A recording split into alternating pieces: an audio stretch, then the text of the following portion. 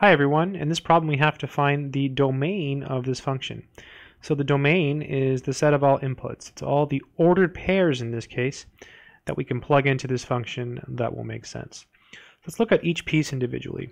So in the numerator we have x, and there's no problems here. We can plug in any x value into this problem, so there'll be no restrictions on x. On the bottom we have the natural log of y.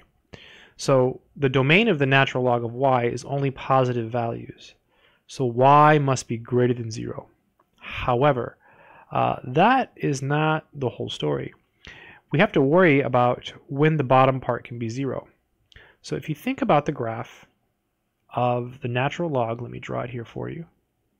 It has a vertical asymptote at 0, and it does this.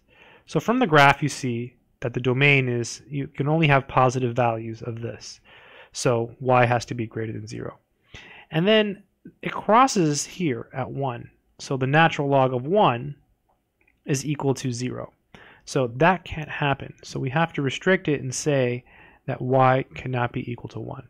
So we need two conditions on y, which is a little bit different than some of the other examples we've been doing.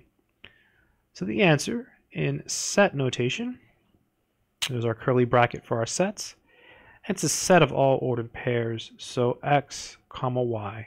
The parentheses are really important.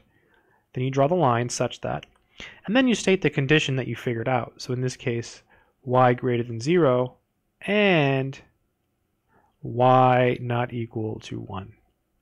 And this would be the domain of this multivariable function.